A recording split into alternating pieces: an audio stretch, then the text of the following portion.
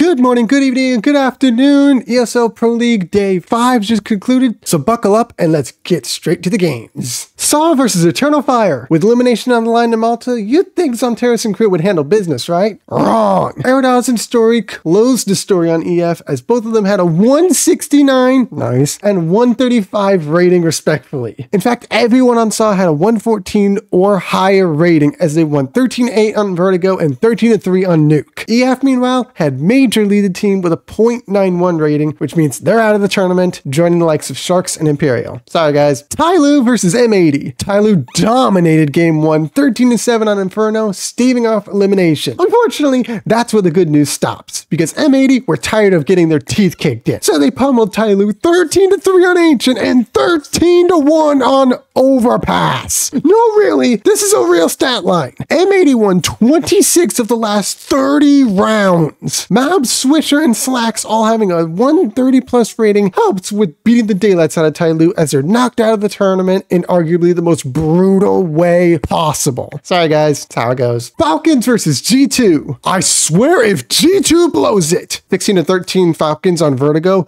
You lost over... Forget it. Forget it. G2... Forget it. Pack it up.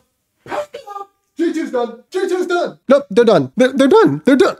Wait, you won 13-3 on Anubis? You won on Nuke 13-5? Where the hell has this been, G2? You won and staved off elimination. I'm still ticked off at you. Which G2 are you? Utter garbage or the number 5 team in the world? I'm not convinced on anything anymore. Though that 133 and 129 rating from Nico and Mondesi do look pretty good. And the final elimination game of the day, Virtus versus FNatic. Let's start the match with overtime in Vertigo. What? Not. Crimson Crew were close to the comeback, but they just couldn't pull it off as Virtus won 16-14. And from there, the bad news hit as FNatic lost 13-6 at Anubis to be eliminated from ESL Pro League. I mean, when Flit's going off with a 141 and James got a 133 rating to match, it's kind of hard to lose these games. Just one question. Electronic? I know we're going to be patient with the move, but can you not have a 0.99 rating on an elimination match next time? Just saying. So, with those being the elimination games, let's move on to the good news. Astralis versus 3D Max. Relax, guys. No one's going home. This is just for playoff seed, and the game's